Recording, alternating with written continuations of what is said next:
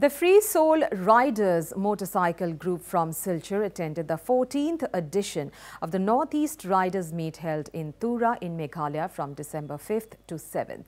The event was attended by over 2,700 riders from across the country and abroad. Among the standout performances, Kaidi riders Buli Nath from Silchar clinched first place in the dirt track race, while Barry Thompson from USA secured second place in arm wrestling, making a mark in this prestigious event.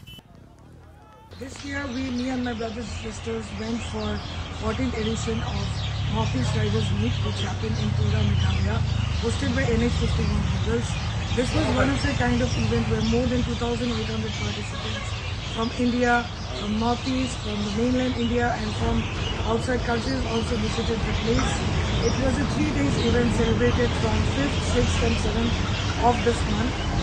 This was a great event in the case we saw a lot of activities over there, a lot of local cultural things. There were a lot of competitions like dirt race, arm wrestling, all cultural activities, and I came first in the dirt race women's category. So I thank you once again NH51 and Northeast Riders Meet community for creating such an event for all of us, where we can come and celebrate brotherhood and sisterhood all in all. Thank you.